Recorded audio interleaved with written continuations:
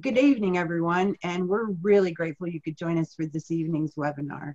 My name is B.J. McManama. I'm a descendant of the Seneca peoples who called these lands home for countless generations. I'm an organizer for the Indigenous Environmental Network, and my family and I call North Central West Virginia home. And I'm here this evening to speak for my family, my friends, and my community.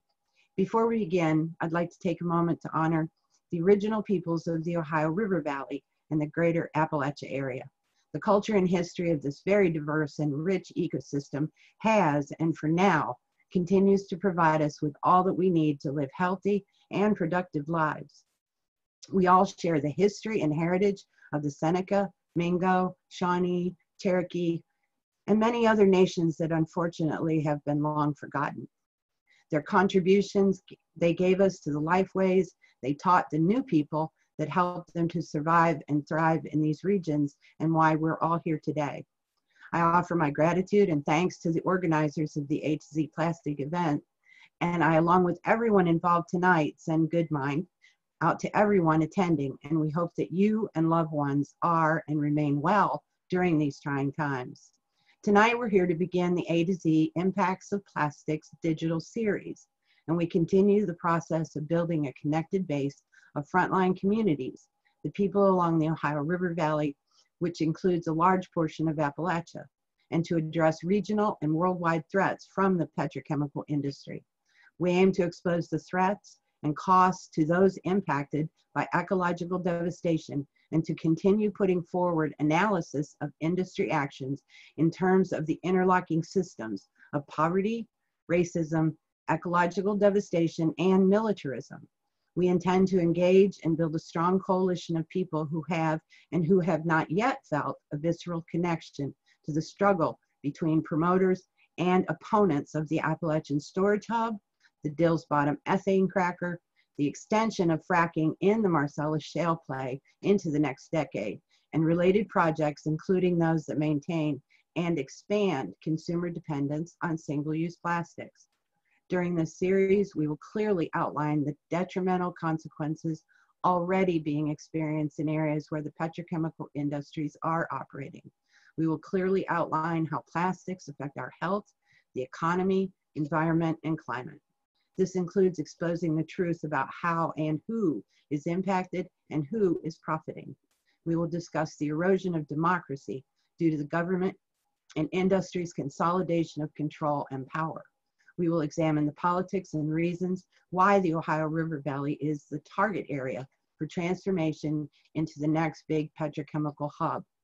We'll also look at why this location is now in the crosshairs of this industry and the economics of an area desperate for the trade-offs, desperate for jobs and the trade-offs people are willing to make for regardless of the consequences.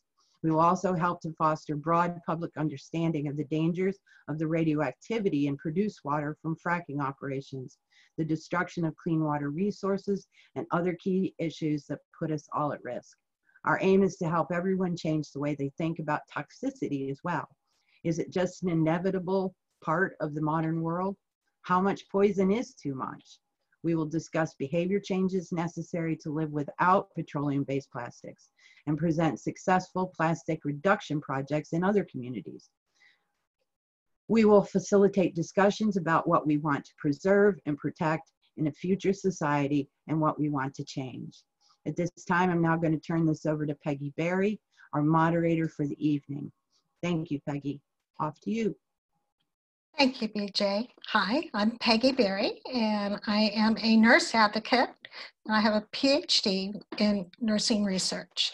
I have been an advocate since 2010, mostly concerned about chemical transparency with fracking. And I get to introduce everyone, which I really am so grateful to both Ned and to Julie for talking this time around for our first session. Dr. Ned Ketyer is a prominent physician in Pittsburgh and a consultant for Southwest Pennsylvania Environmental Health Project. He has been gathering research on air quality and health impacts for the proposed ethane cracker plant near Pittsburgh. Shell Chemical Appalachia LLC expects the Beaver County cracker plant to be operational in the early 2020s. It will crack ethane, one of the components of natural gas, to produce ethylene, the building blocks of plastic. The air quality of the southwestern PA is already poor, and there are many more cancer cases that there were compared to other states. Dr. Ketyer will explain his findings and answer questions about known health effects of fracking and cracking natural gas. So I'm going to hand it over to Dr. Ketyer. And he and I are both climate reality leaders. We met in Pittsburgh. Thank you, Peggy. Can you hear me? Can hear you.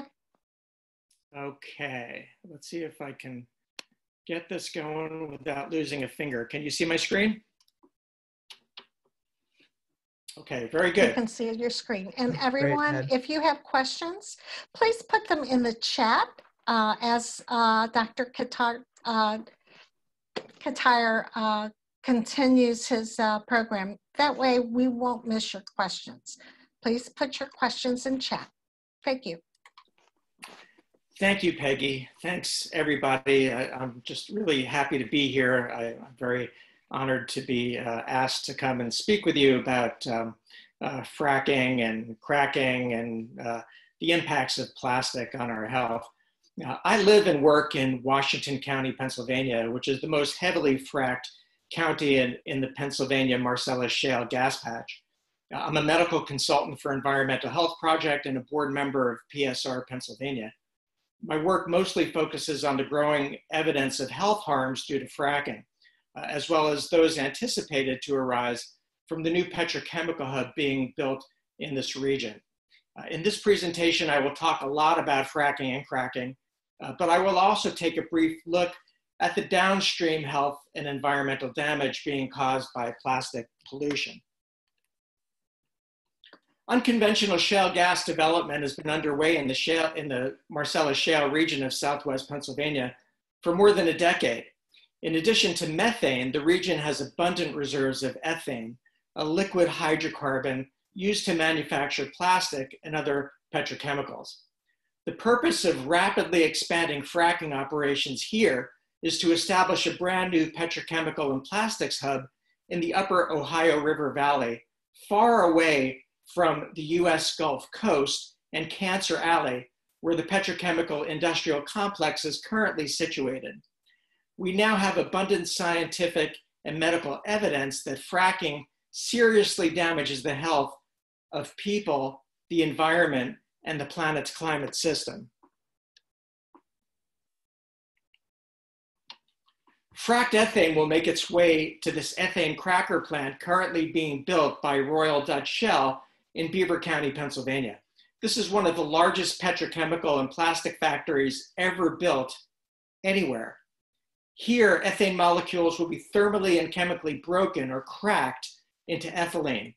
Once this cracker plant is completed and operational in the next year or so, it will produce 1.8 million tons of polyethylene, enough to make 80 trillion of these tiny plastic pellets called nurdles every single year.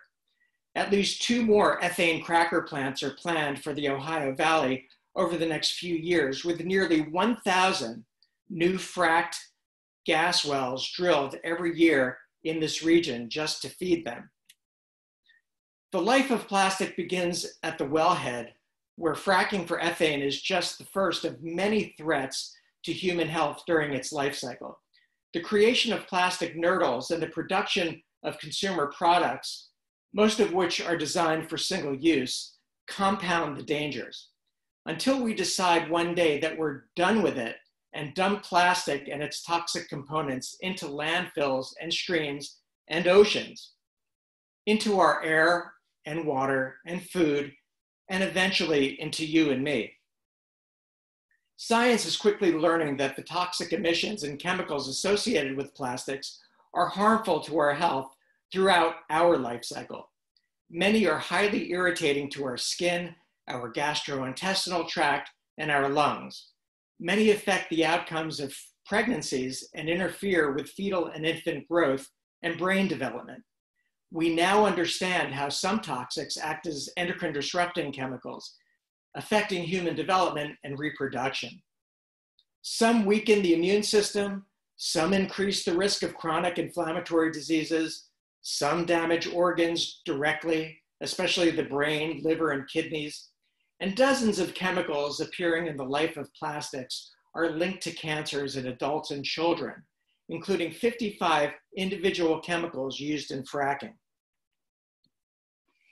Plastics are strong, they're durable, they're cheap, but these same properties that make plastics so useful in our society make plastics so dangerous when we throw them away. Once in the environment, plastic breaks down and erodes into smaller units, eventually becoming tiny particles called microplastics that can be carried by winds and currents to near and distant places. As this happens, the chemicals added to plastics separate and enter the environment, contaminating the air, water, and soil, and the food chain that we and our children depend on.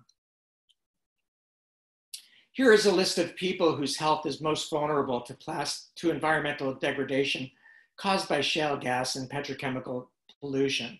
See if you can find yourself or a loved one on this list.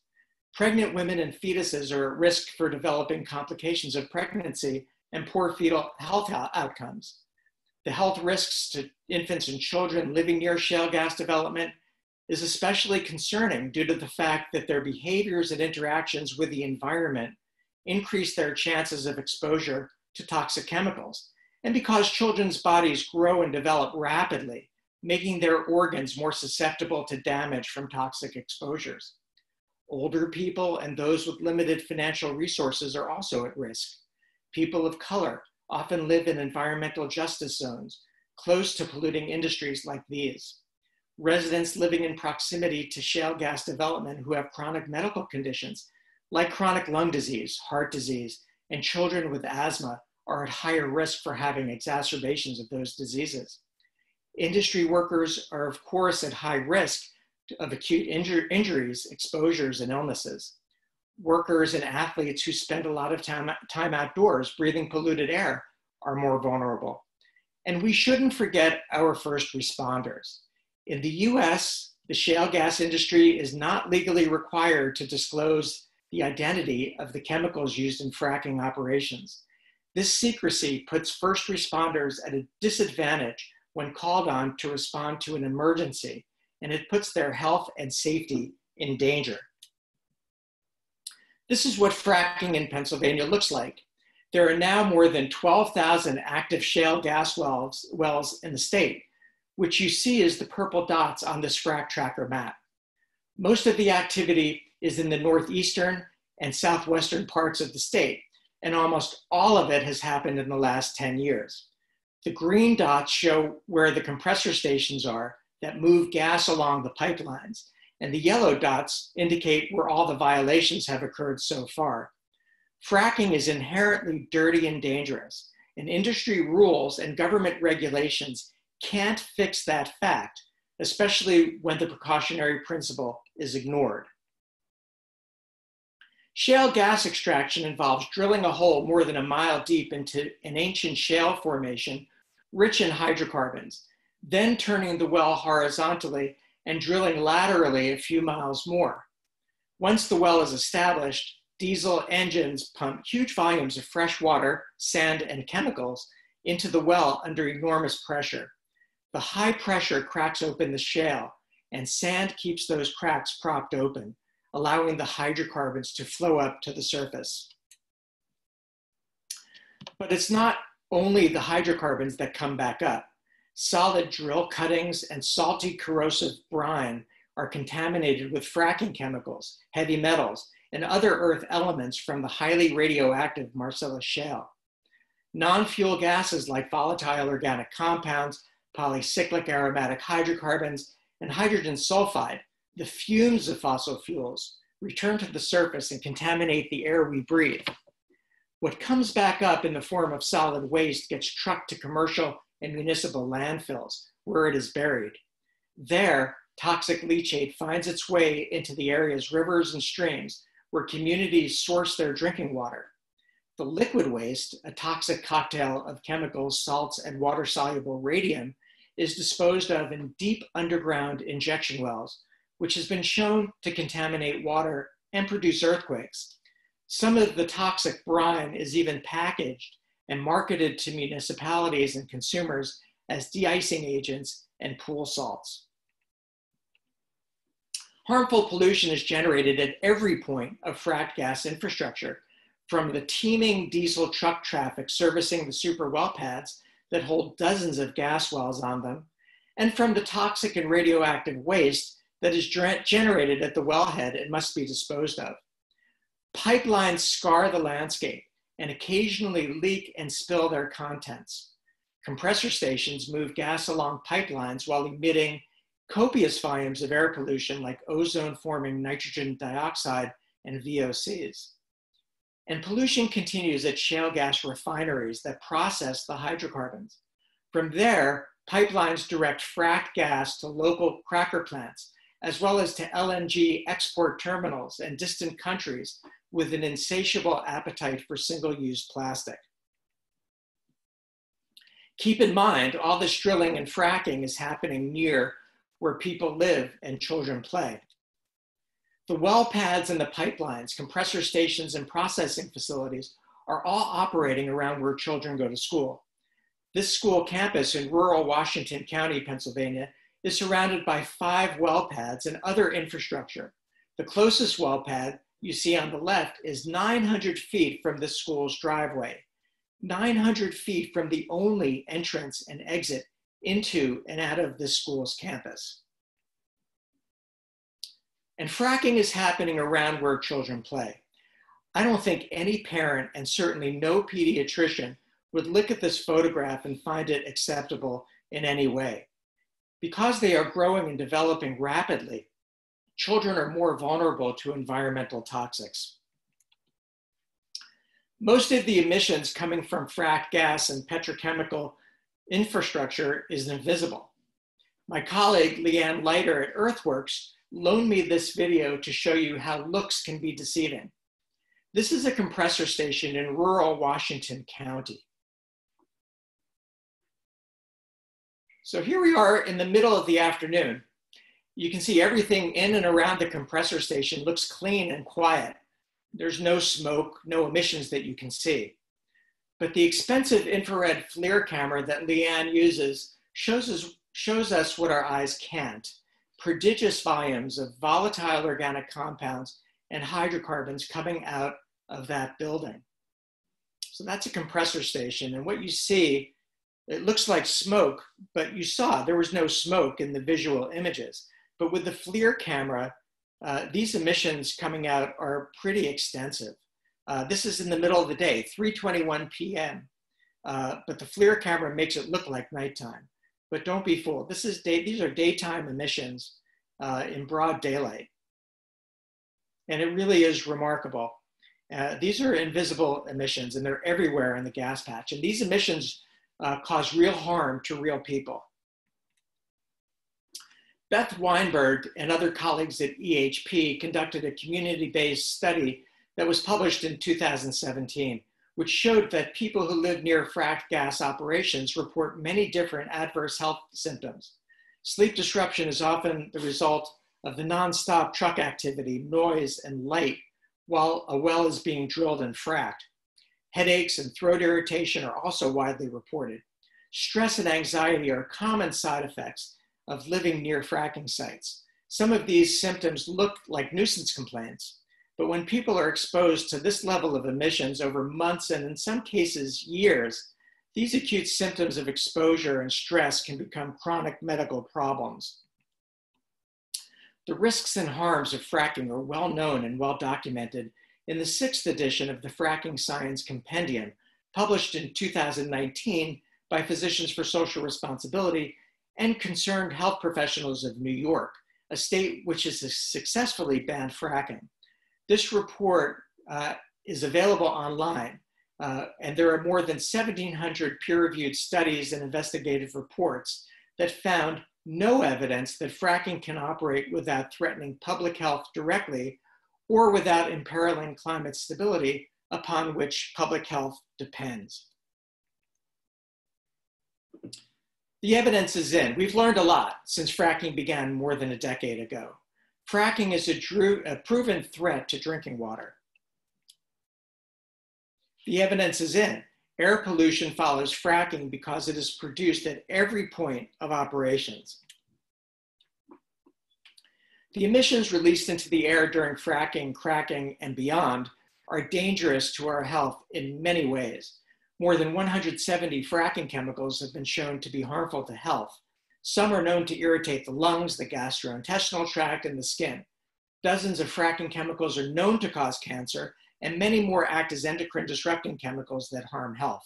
Silica dust released from frac sand can potentially cause silicosis and lung cancer, especially in exposed workers. VOCs are the fumes and vapors of fossil fuels and are abundant in shale gas.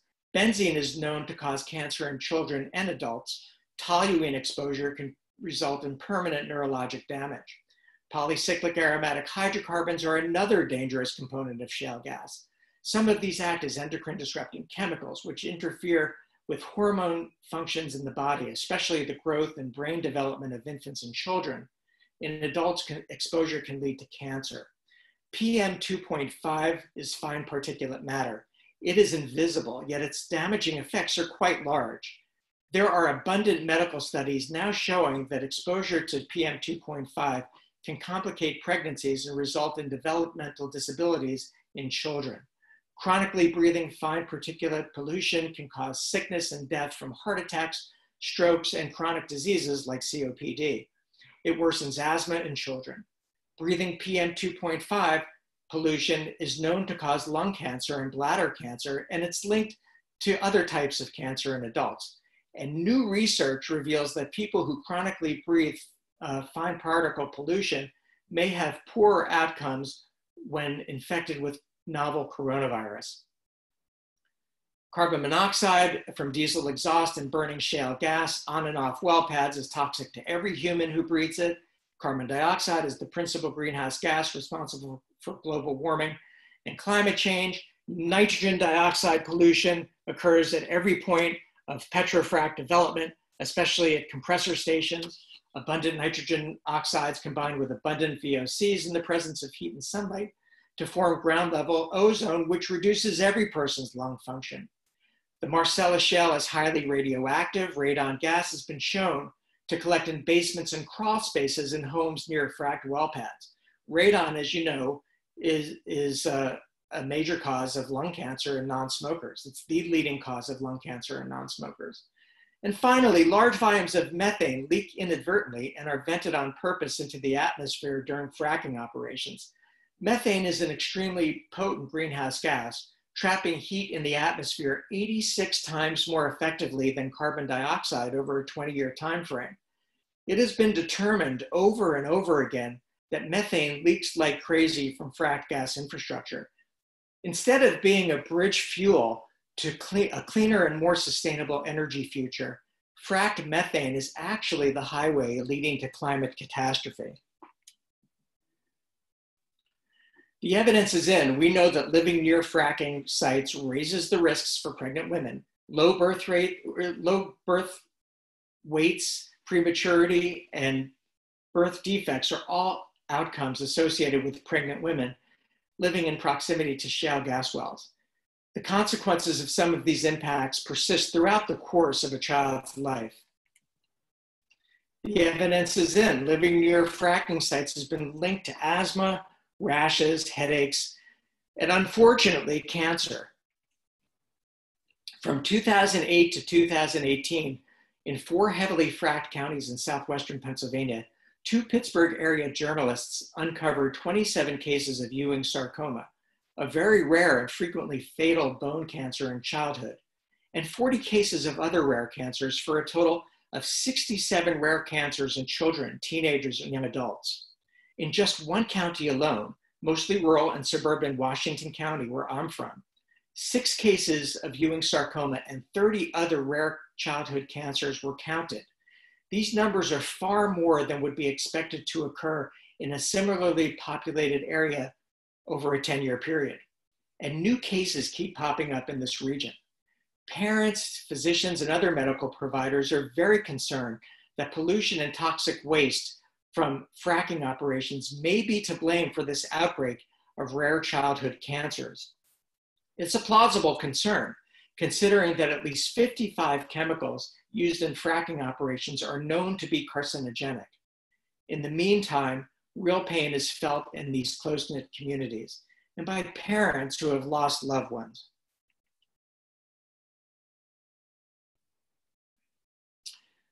The evidence is in. Fracking brings noise pollution, light pollution, and stress. Crime, drug and alcohol abuse, sex trafficking, sexually transmitted infections, and traffic fatalities happen at higher rates where fracking takes place.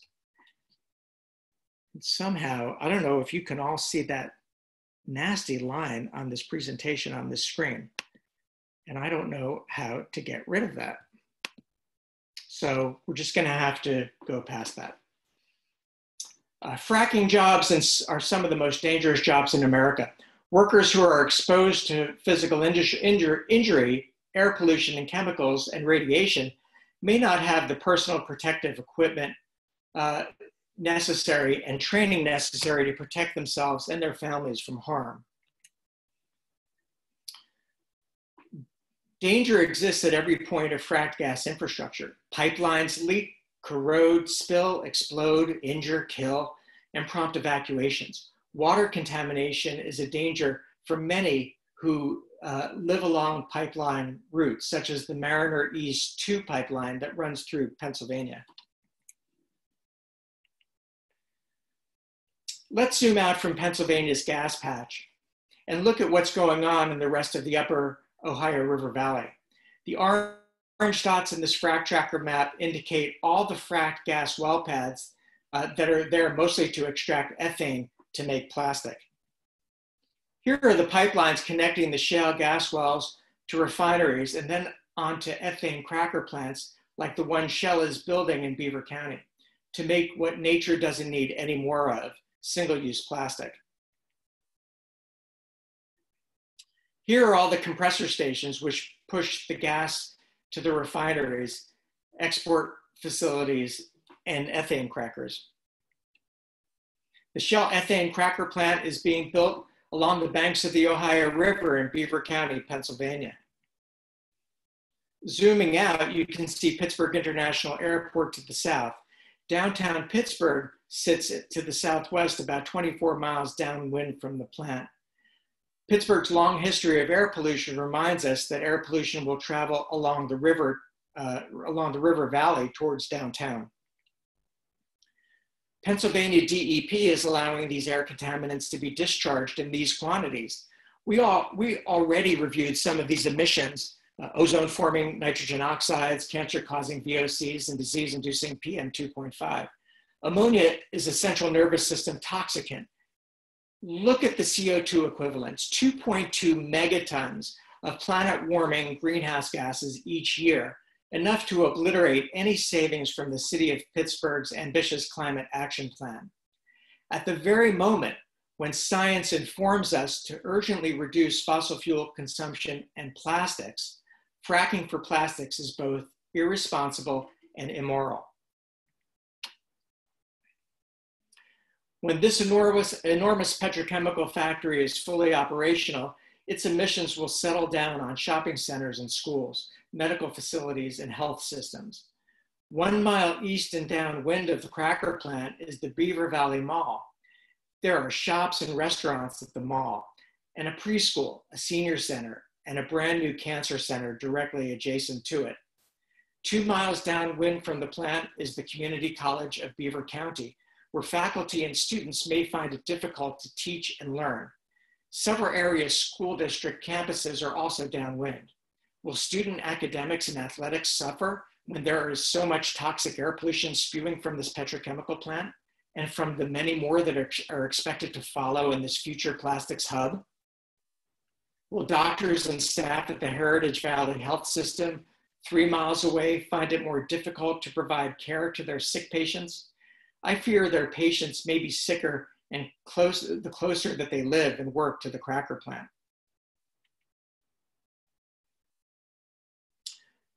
There is a cracker plant being planned for Belmont County in Ohio, across from the Ohio River in Moundsville, West Virginia. You can see the profile of permitted emissions here is similar to the Shell plant. Again, note the huge amount of greenhouse gas emissions allowed by Ohio's EPA. Moundsville sits about 2 miles east and downwind of the proposed cracker plant. The town is surrounded by hills on all sides, and its homes, schools, shopping centers, and hospital sit in a bowl where pollution from the plant will collect. It is reasonable then to ask, why are we doing this? Why are we allowing the people of Moundsville, who are living and working, learning and playing in their communities, to get soaked, literally soaked, with toxic emissions? The answer is always the same: to create a few jobs and a lot more plastic. There's another river system in the United States that Julie will take us to in a few minutes, the lower Mississippi River Valley, lined with oil and gas refineries, cracker plants, and plastics factories. This area goes by another name that everyone should be familiar with.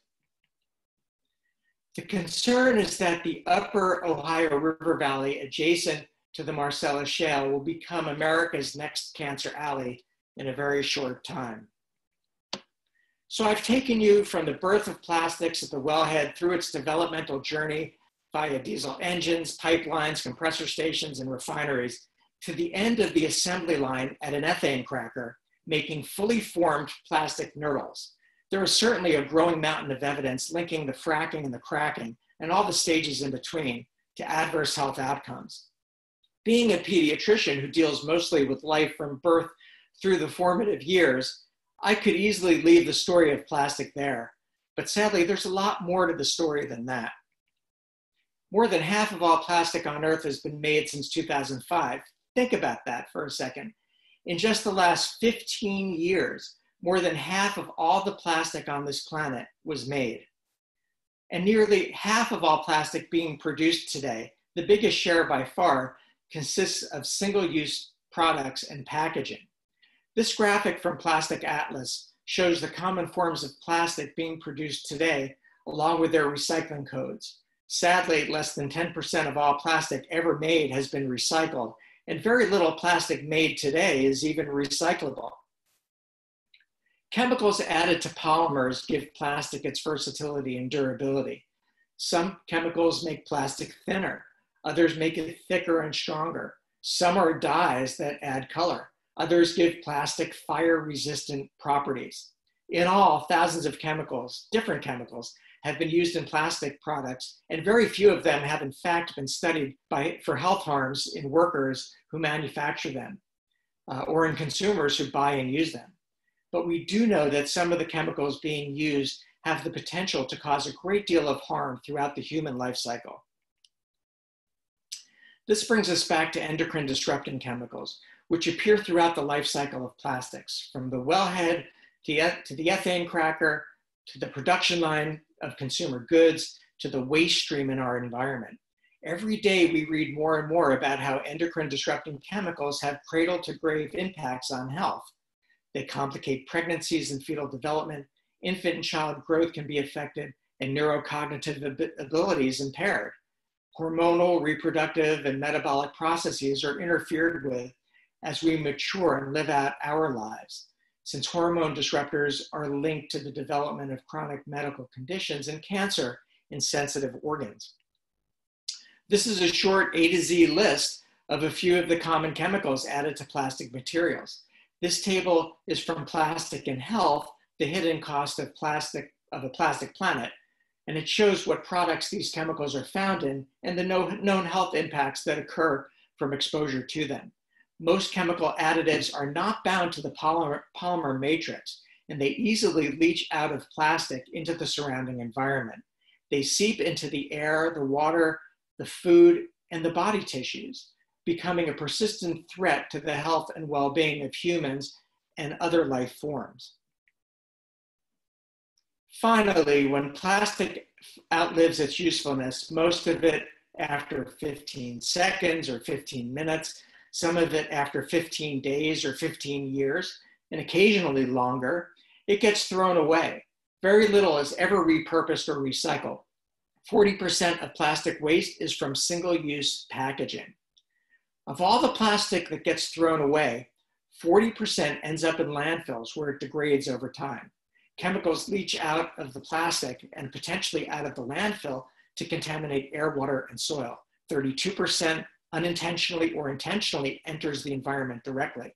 14% is incinerated, often to generate electricity, and another 14% is either recycled or downcycled to a lower quality and less functional material. Some scientists say that by the middle of this century, there will be more plastic in the oceans by weight than fish. Fossil fuels and plastic materials have benefited humanity. Yes, that's true.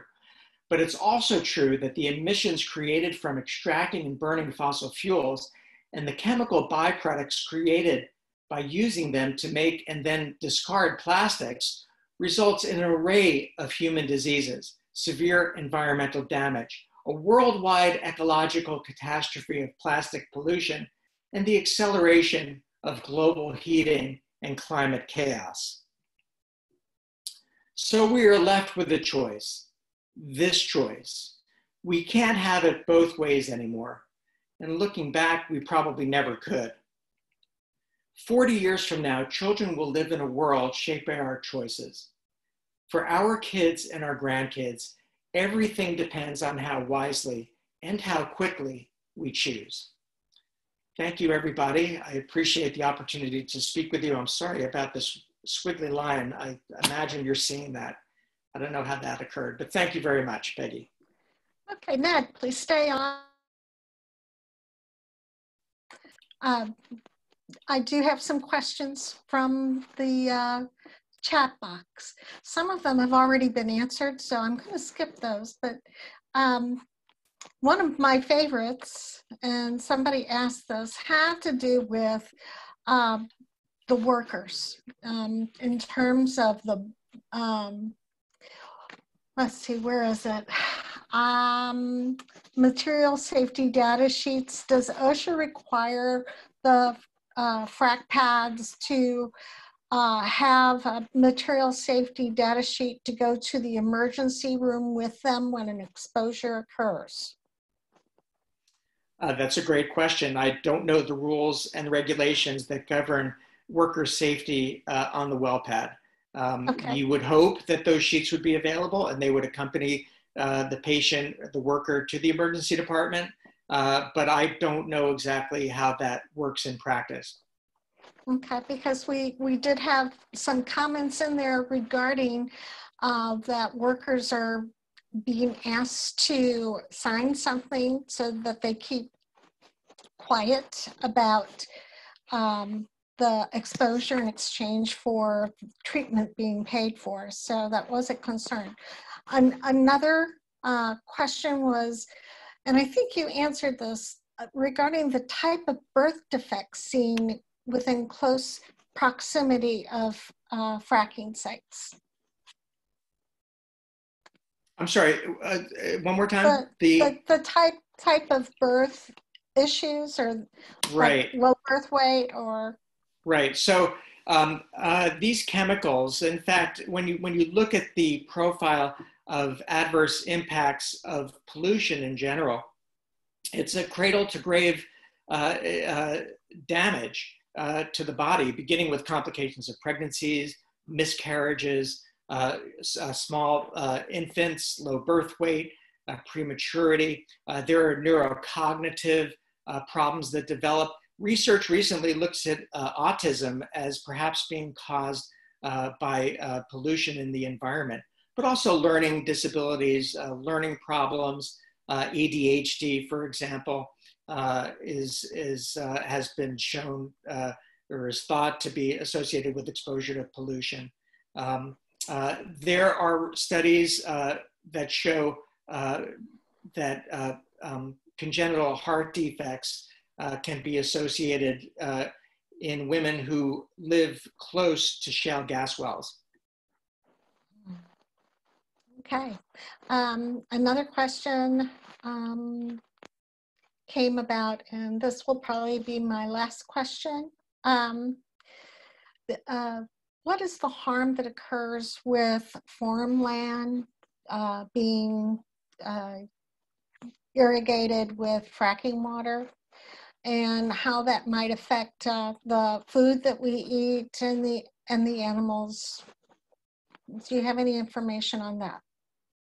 You know, I know that in California, for example, they do irrigate their crops with some of the frack water. Yeah, you know, most of the nation's food is actually grown in California, so that should make us all concerned. But you know, these chemicals, they get into the water, they get into the soil, and they potentially can get into the food, and that's really concerning. I don't know what the deal with using radioactive frack water. I don't know how plants take up that radioactivity. You know, sometimes plants don't take up certain elements and chemicals, but sometimes they do. So there needs to be a lot more research into that.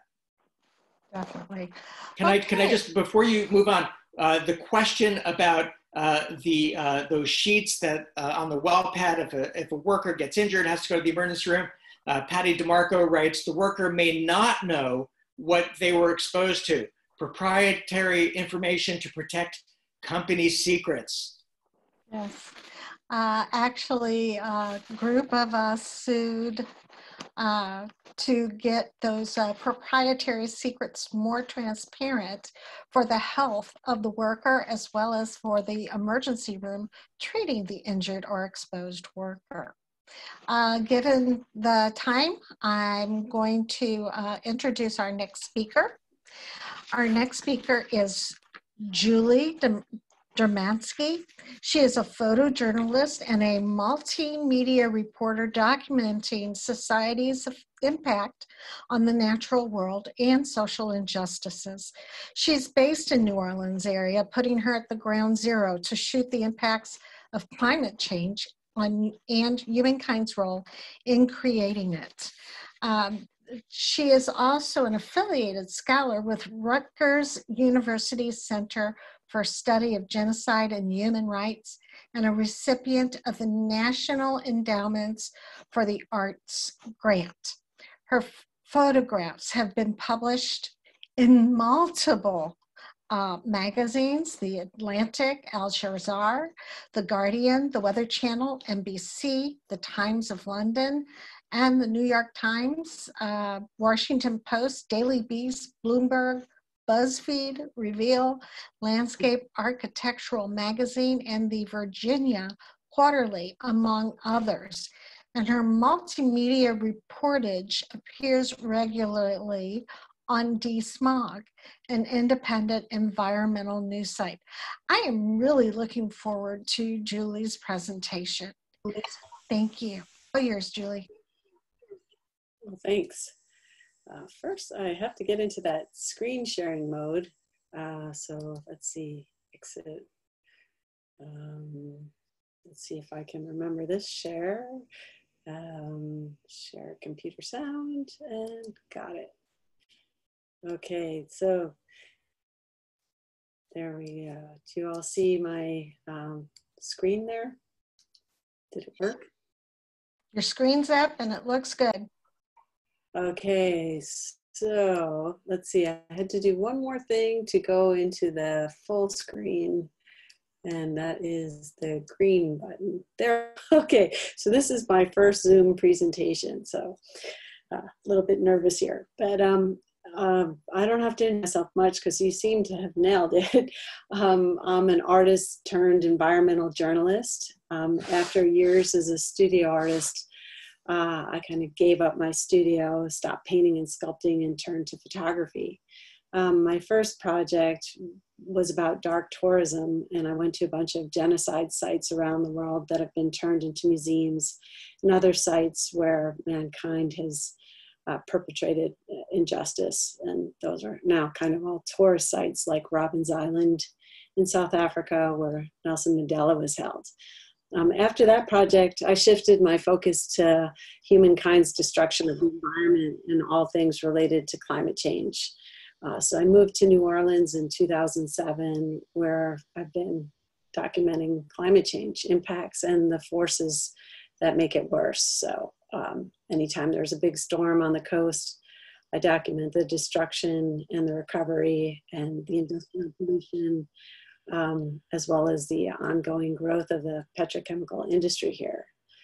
So the first image you're looking at is from post-Katrina, and this site remained for 9 years, just about, after the storm. So these are just a couple that show kind of what it looks like after a storm. This is in Cancer Alley.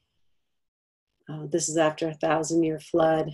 All of these 1,000-year floods, 500-year floods. Just the other day, we had one right near me that they're considering a 100-year flood. So a tornado hit about 3 miles away. So I'm always on my toes when the weather alerts go off.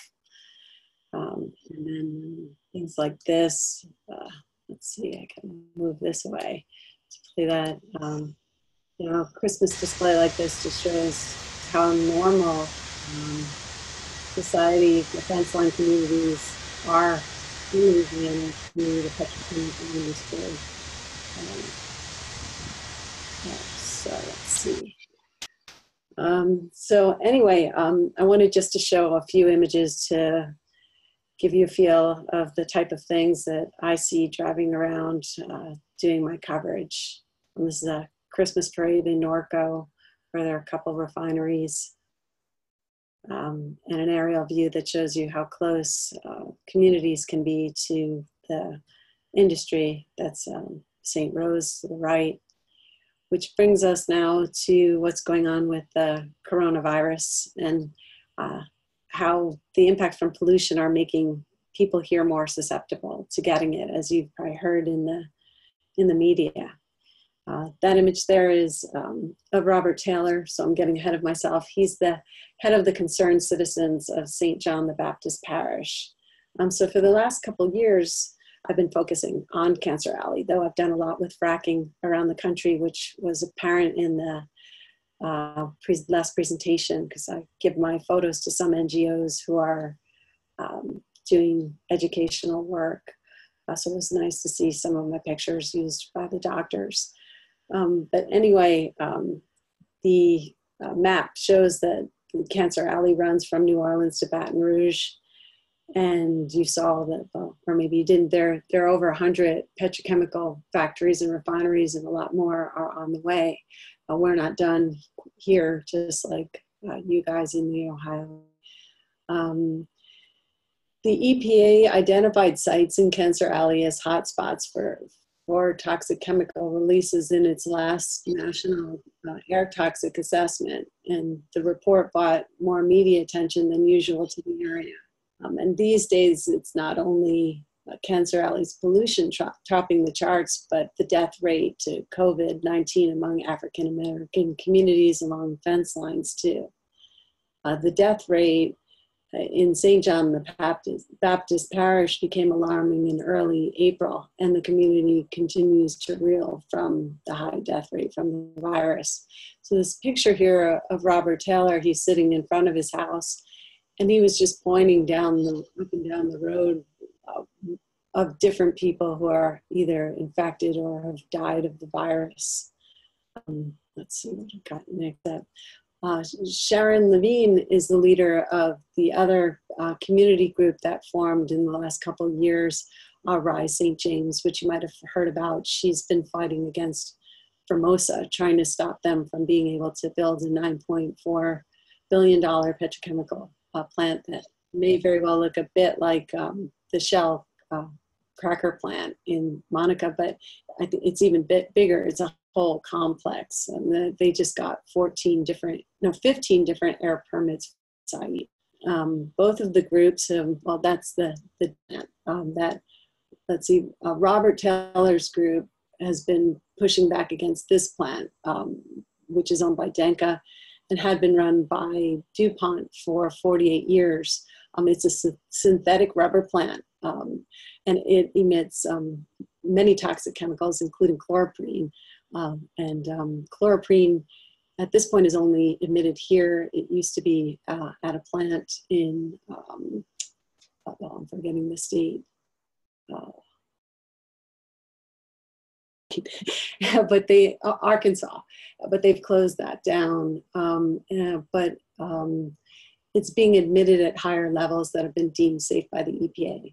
And unfortunately, the state regulations are not nearly as tough on chloroprene as they need to be, in part because the EPA only reclassified that chemical as a likely human carcinogen in 2010, which makes that community's fight for clean air that much harder because there are no laws to say that the company has to do what the EPA has said is safe.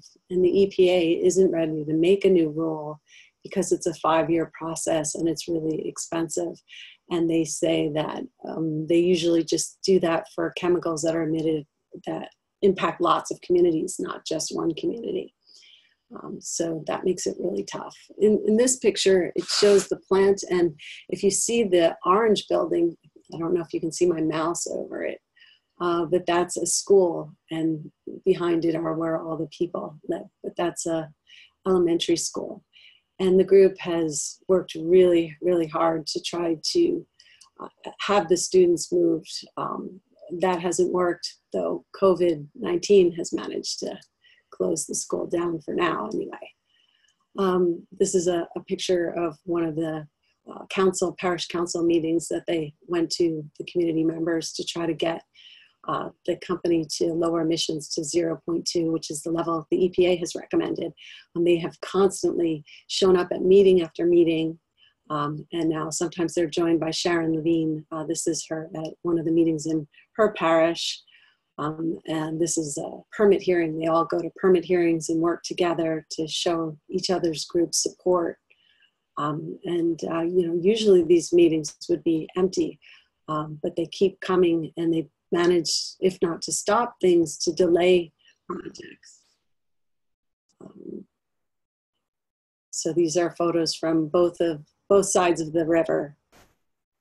And this picture here shows the end of the Bayou Bridge pipeline, where it ends at a terminal in St. James. And those houses are mostly occupied by elderly African Americans, many of them who have sicknesses make them very vulnerable to COVID-19.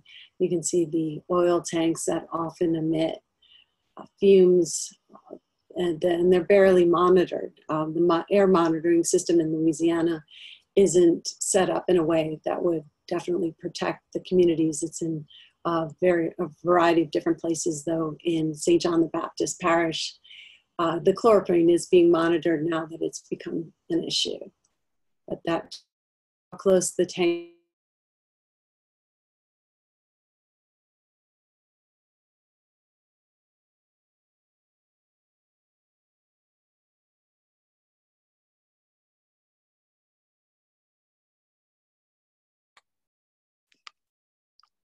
Julie, are you frozen?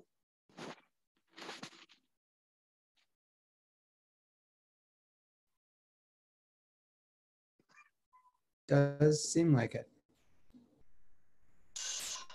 Okay. Let's see whether we can get her back on board somehow.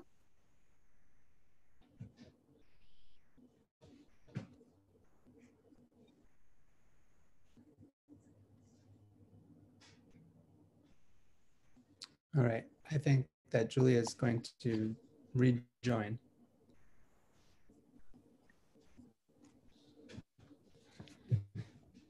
Have people So who I'll are on the just- call been down around the Gulf Coast? Oh, maybe she's coming back. Sorry. I have.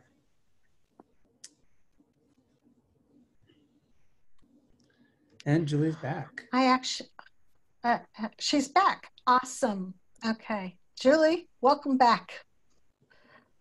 I've been around the Gulf Coast and even through Kentucky, touring areas that have been decimated by the oil and gas industry.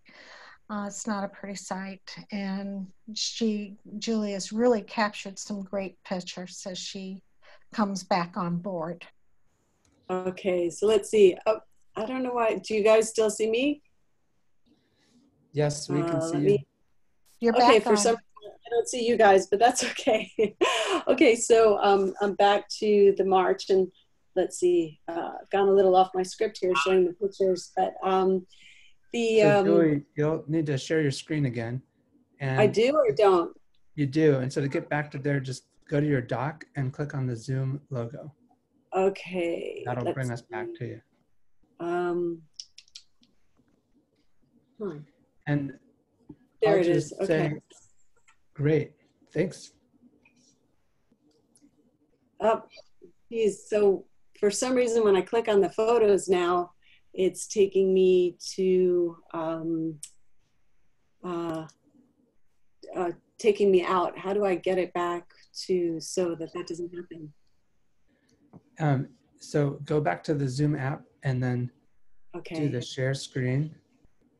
Okay, there we go. We'll share. And then share computer sound again, just in case. Okay, I got that.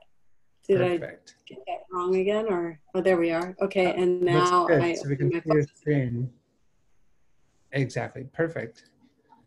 Okay, great. Thanks, sorry Julie. about that little delay. Okay, and again, these are some of the photos from the different protests. The Poor People's Campaign has come down to lend support. Sharon and Robert Taylor at the Capitol, and even with the pandemic, they haven't stopped. They're still protesting, you know, in ground zero for the pandemic, the people are still coming out. That's their state rep, who hasn't done much good for them, and Sharon visiting her church, which they leave open. But they've all been doing as much social distancing as they can. But, oh, now I've got a visitor here. Hang on a second.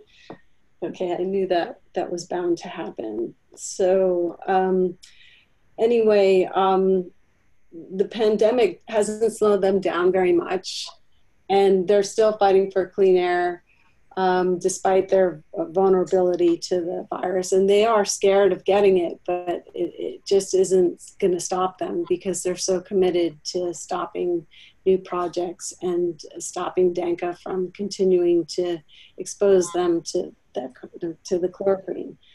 So therefore, as you might have heard, there are already studies linking pollution exposure to one's likelihood of getting COVID-19. And no surprise, the industry in Louisiana is denying it's playing a role in hurting the health of those who live by its fence lines. And the state hasn't done much to address the connection between the polluted air and the spread of the virus. The health issues in the Black community are mostly blamed on their bad diets, and media accounts about the high death rate failed to mention the role pollution plays in the community's diminished health, which really is pissing people off here. Chemist Wilma Subra, who works for the Louisiana Environmental Action Network, explained that Louisiana's health department has shown that many of those dying from COVID-19 have health conditions, including respiratory illnesses and congenital heart failure that are associated with the long-term chemical exposure. The very type of exposure you get from living near these petrochemical plants. Many in St. John the Baptist who live near the Danka plant have some type of respiratory issues. And in St. James, 5th Ward, where Sharon lives, there are numerous plants and the people have the same type of problems. The recent Harvard study links to particulate matter, exposure to particulate matter to one's likelihood to contracting COVID-19. So the Denka plant has specifically denied any role in contributing to the issue because they say that they're operating within their permit living limit for the particulate matter, which is true. But the scientist Wilma pointed out that exposure of toxic chemicals, including small amounts of particulate matter, have a huge impact on the lungs, making fence line community members vulnerable to the virus. Impacts from pollution are cumulative. They aren't just about one thing. The particulates can go deep into your lungs and stay there. That's why it's an issue for those at risk to the virus. Now Formosa and Denka reps are pointing out that they make components for the medical industry, not just throwaway plastic, which makes their plants essential, but haven't qualified how much of their product will be used for that. Fear of catching the virus, like I said, isn't keeping them at home, and they're continuing to plan events to make sure that their voices are heard. One of their biggest fears is that they're just wiped out and no one knows what's going on there. Let's see, so there's Wilma. Okay, and now I'm jumping to the source of where some of the material from the Permian Basin is going to make its way to the Gulf Coast and even to you guys up north. This is a video that shows kind of the hub in the Permian Basin. You can stop many different places and see this kind of activity going on. Hardly shows the slowdown of any kind of drilling operation. It's just standing in one spot and around with a cell phone. And then this landscape also gives an idea of what we're doing on public lands. This is public lands outside of Carlsberg. And all of the black tubing is used to produce water, which is wastewater. Oil.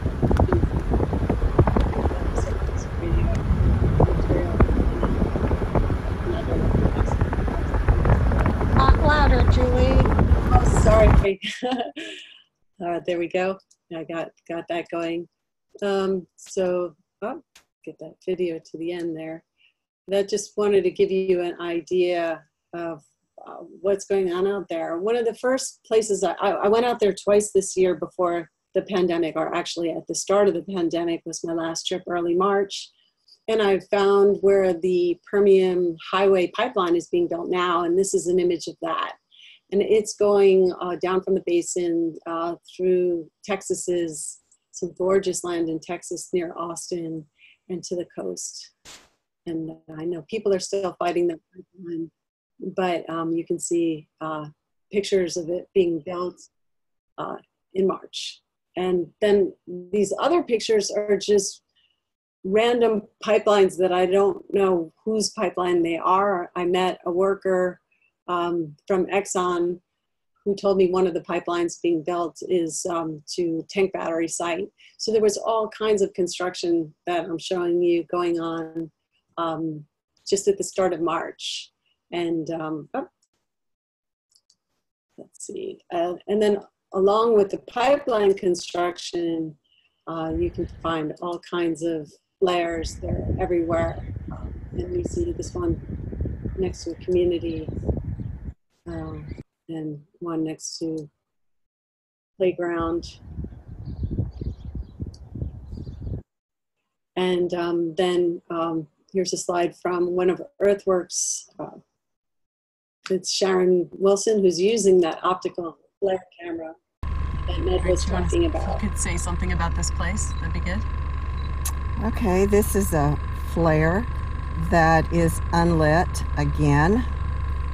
And so when people get really upset over flares that have a big flame coming out of them, I don't blame them. They look scary, but this is a kind of scary that you can't see, and it's way worse for health and the climate than a lit flare is. And which site is this? This is MDC Texas Operator Seattle Slough. So Sharon's been documenting sites through the Permian Basin for the last couple of years, and she follows up with complaints to the regulators and hopes for action. And she took me to meet this one family outside of Carlsberg that had the unfortunate accident of a pipeline blowing up across the street from them and spraying them and their house with produced water. And it's an example of, kind of double tragedy. Here you have people who have been exposed and they haven't yet to receive the help that they need. It's always hard to find a lawyer when you're in a situation like this, because most of the lawyers have represented or represent oil company interests. So there are very few independents that would be able to help them. And their chickens were contaminated, so they can't eat the eggs. And then here comes a pandemic, and some of the food that they would be able to sustain themselves on, they can't even touch. So that's kind of a tragic story there. And I did make it up to the Shell cracker plant last November to check out what was going on for myself, and had planned to already have revisited the Ohio Valley. But I'm kind of stuck here in Cancer Alley because of the pandemic. But I took some pictures too, right from the standoff clip. You can see the event there where that new Cancer Institute just opened. And it's a little hard to get away from the irony there. But even now, that would be closed or now reopening due to the pandemic.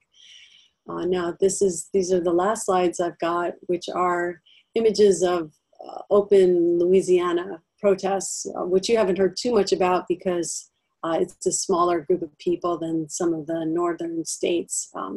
But they're being funded by the same groups and people that are funding the climate denial movement, which you can go to DeSmog and there's all kinds of reporting on that. It goes to show you how difficult it is to fight back to stop these things, because basically there's industry capture, and lobbyists are telling politicians what to do, and the politicians are bought and paid for. So that's one of the hurdles we have to, fight back and let logic prevail and stop things that are hurting the planet and people from being built. So that's it.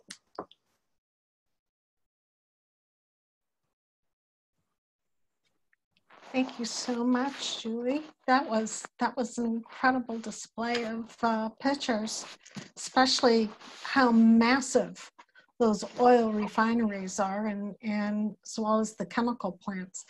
I believe you were saying chloroprene. Is that correct? Yeah, that's correct. That's how you say it. Yeah, and Okay. it's used to make neoprene, which is in wetsuits and other like tires, specialty items. And only recently the company started making it clear that they're also it's used to make some specialty medical stuff. But we've never heard that before until the pandemic. The people in the Coalition Against Death Alley want to see the plants closed down, at least until the pandemic's over, to give the communities a break, if not altogether.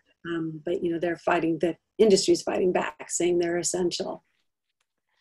And there are COVID deaths that are fraudulent, right? and you are correct. Those people living in the communities, the pollution itself makes them more susceptible to cancer, to COVID. Dr. Ketyer, is there something you want to add to that presentation? Well, I think the photographs were really remarkable. It's really striking to me how you have residents in Cancer Alley in Louisiana who are fighting this, and they're not getting anywhere in fighting it. And a lot of it has to do with the resources. They just don't have the resources to fight it. It's really an uphill battle. I'd like to think that we have the resources here in Southwest Pennsylvania to fight the coming petrochemical hub. We certainly have environmental health advocates that I am aligned with, fighting very hard to really to put a stop to it. It's just from a health standpoint, this is terrible. From an economic standpoint, it's nonsensical. When the demand for plastic is going down and down and down, and when we need to keep the fossil fuels in the ground. So, hopefully more and more people will stick to the science.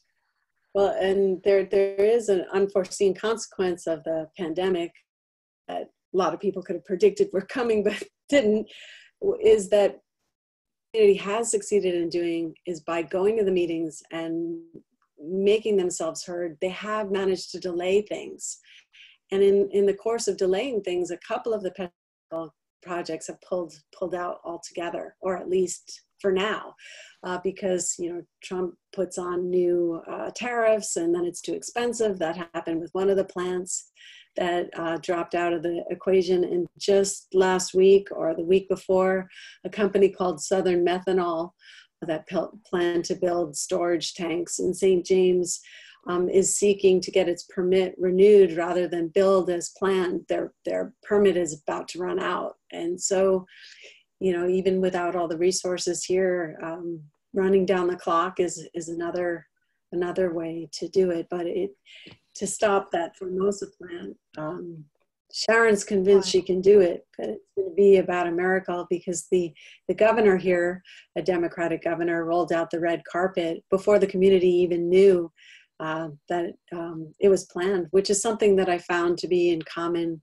with the community in Beaver County. Not that many people knew what was coming until they actually saw it being built. And, of course, some people did, but if people really could visualize what it was going to look like, more people might have helped stop it before it started. Wow.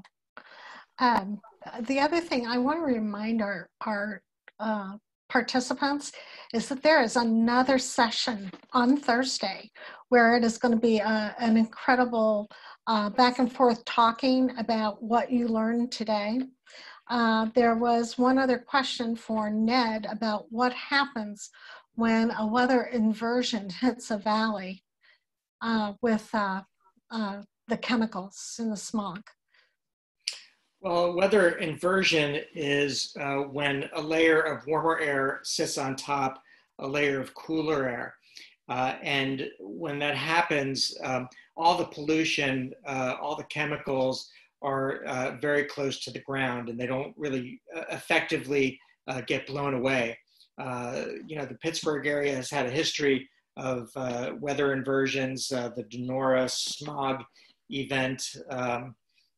What was that, 1949, I think. That was devastating, killed a lot of people.